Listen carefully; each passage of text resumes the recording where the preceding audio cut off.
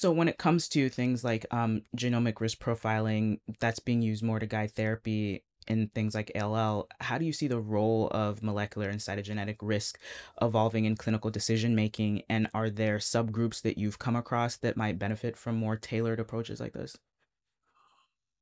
Well, up to now, much of the risk assessment that we do with these molecular genetic tests is based on results that we've gotten in patients who've gotten chemotherapy. And we can categorize patients as having more favorable risk, genetic abnormalities, sometimes intermediate, and then unfavorable. And the unfavorable patients obviously don't tend to do as well with chemotherapy. So in the past, we've always felt that those patients should be considered for a bone marrow transplant, even if they have a good response to chemotherapy and become MRD negative, where we can't find any evidence of leukemia. We're still worried that there's leukemia cells hiding there that could cause a relapse.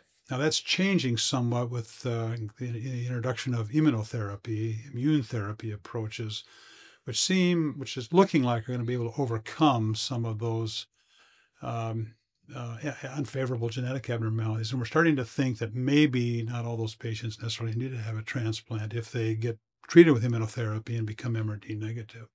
Mhm. I'm curious about just the concept overall. Speaking of, pediatrics or younger patients, I came across just in some of your writing mentions of the adoption of pediatric-inspired intensive chemotherapy regimens in young adults to improve outcomes in ALL. What are the most important considerations when adapting these regimens for older or high-risk adult patients? Well, it's to know that the pediatric regimens, now the big difference between the pediatric regimens and the adult regimens are that the pediatric regimens use much more of what we call non-myelosuppressive drugs. So drugs that don't cause the blood counts to go down as low. And those are steroids, a drug called vincristine, and then a drug called L-asparaginase. Mm. So those are used in more frequently and in higher doses in the pediatric regimens. But in young adults, they don't tend to tolerate those as well. So they can have more side effects, more complications from those. So that's an important consideration to be aware of that and carefully monitor those patients. Probably as well as the pediatric patients or more should be carefully monitored using those regimens. So they're not easy regimens to get the patients through. We can get them through them, but it takes a lot of careful care.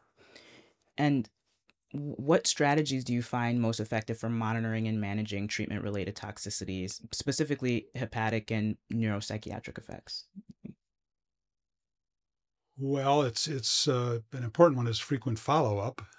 So we have to help our help our patients be compliant, show up for their appointments, and show up to have the testing that we need to do to make sure that we're carefully monitoring those things. There's different approaches that have been taken to assess the neurologic and psychiatric effects. Even something called a writing test, where they write a phrase every week, and we can see if that their handwriting is deteriorating. That could be a sign of a neurologic problem. So those kinds of things are important.